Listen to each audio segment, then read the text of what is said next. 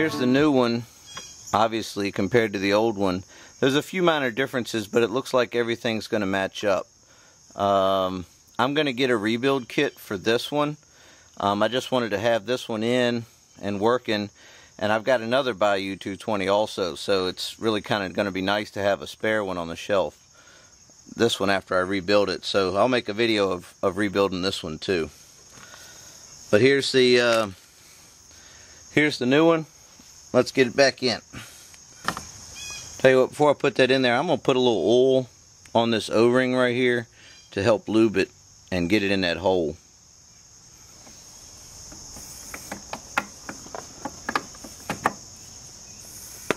Just had to kind of wiggle it a little bit, pick up on it, push down on it, push it side to side to get it lined up in there. Alright, last thing to take out was this bolt. We're going to put that bolt back in there.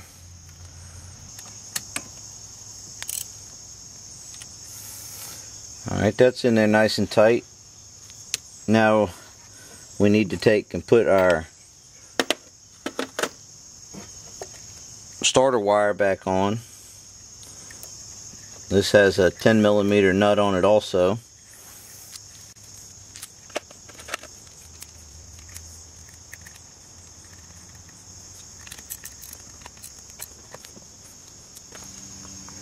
Next up is our other 8mm bolt, but remember we had those multiple brackets holding that on there, so, or with it, the multi-use 8mm bolt. So here's this little bracket goes on there, so that's all well and good, but don't forget you need to put on your oil line now too. And remember, this little guy on this end we took off completely because we were fishing it through the engine. So let's do that.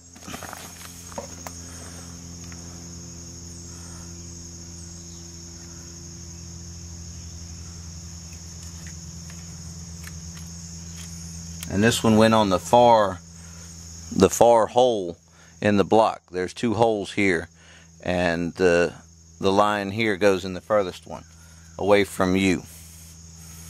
So we're just going to get that kind of started in there and leave it a little loose. I'm going to take all of our stuff over here to the other side.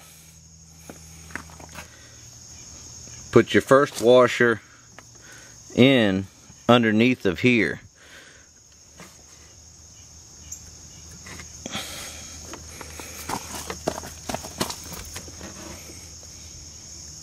Alright, so that goes there. Put your line down on top of that washer, then take your bolt with the other washer, slide it down through the center, and make sure you still got that other washer underneath of there. I don't know if you can see that. Maybe Mr. Cameraman can get in there a little bit better. There we go. So we got the washer, the oil line, the other washer, and the bolt. So now we've got the oil line, this other little clamp that holds this hose, and the starter in place. That's the three things you need for this one bolt.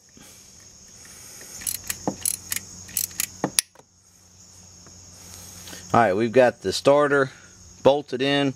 We can go ahead and tighten down these oil lines. And that's a 10mm again. I just used the 8mm on that starter bolt.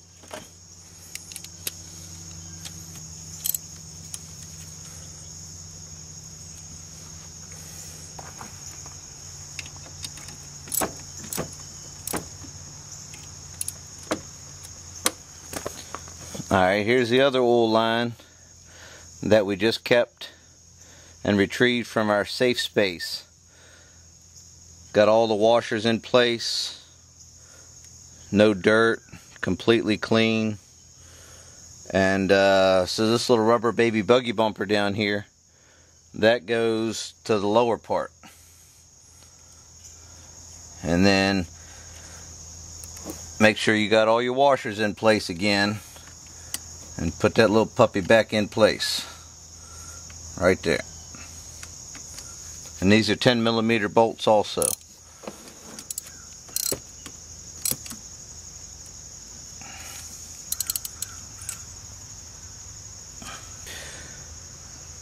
I'll tell you what we're going to do. We're going to go ahead and turn this thing over and see if we can get it to hit or start, just to make sure the starter's any good before we get going too far. But everything's tied back together, so I've got the other side tight, this side tight, that's tight, bolts are tight, wires are on, wire is on. This rinky-dink rubber boot is in place. Yeah, there we go, that'll protect it. Yeah, let's turn it over. Alright, here we go. We're going to try to turn it over. Let's see what happens. Key on. I've got a little green light. Says it's in neutral. That's good. And here goes the starter button. Oh yeah. Wow, that turned right over. That's nice. Alright, we're going to go ahead and put the exhaust back on now and see if we can start it up and see if it'll run. We're going to start with putting this end of the exhaust pipe into the muffler, and then we'll work on getting the front end in place. You can look down through beside the air box right here, and in between the frame and the air box you can see that lower pipe, the rear pipe. Alright, I got it started back there. Now we're going to move to the front and see if we can get the front piece in.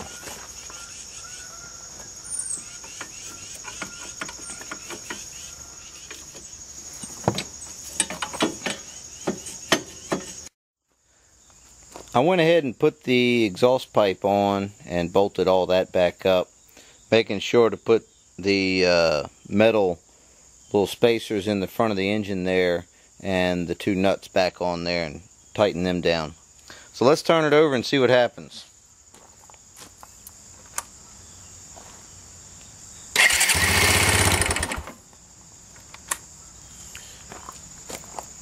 There you go, that worked great.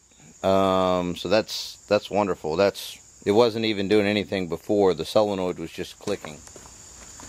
Alright guys, well thanks for watching. That little install went really well. Thankfully I had done it before and had a little experience on what to do, and now you do too. So yeah, we'll see you next time.